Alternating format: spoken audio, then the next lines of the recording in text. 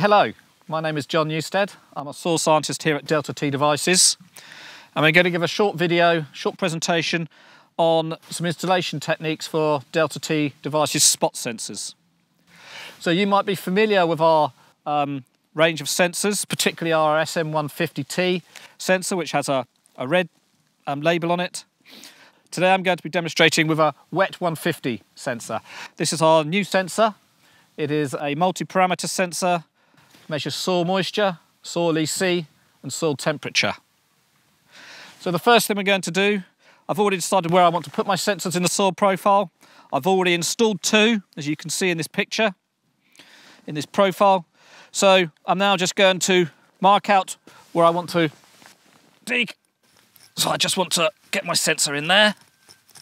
Now the reason why I'm digging away in the soil profile is because I don't want to push my sensor in and have pins exposed, because what we're actually measuring is an average of the signal along this whole pin length.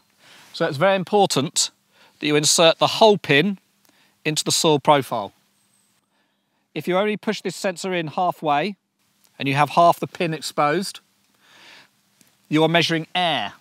Air has a very low permittivity, and in the calibration that will bring your readings of water content right down. It's very important that you fully insert your pins. Secondly, you want to try and recess your sensor into the profile, as I've done here, because if you don't, just the weight of your sensor could pivot and the sensor could pull out of your soil profile. And also the pivoting the pins creates air gaps, voids in your profile where you're trying to measure. And once again, air has a very low permittivity, and that can bring your readings down. So not very good. So you want to insert the soil moisture sensor into your profile, and that gives it some security.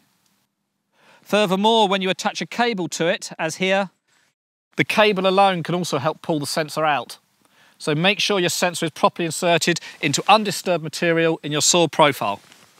So we're now going to continue. I've just got some old knives and chisels here to chisel out a little hole. Here we are, we're just chiseling out, carving out a small hole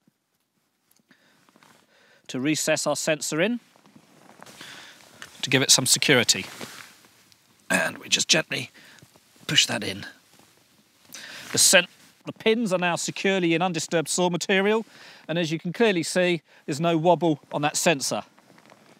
Now, the WET150 sensor is an SDI12 sensor, and this means it's a digital sensor. And what I'm doing here is just connecting up some cables.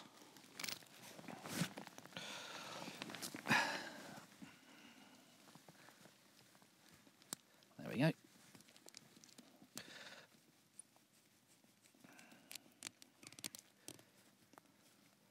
Need to make sure it's done up nice and tightly. So you've got a nice proper seal. All the connectors are IP68, so they're all waterproof.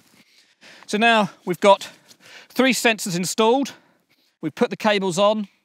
It's very important for us to be able to identify which cable goes to which sensor.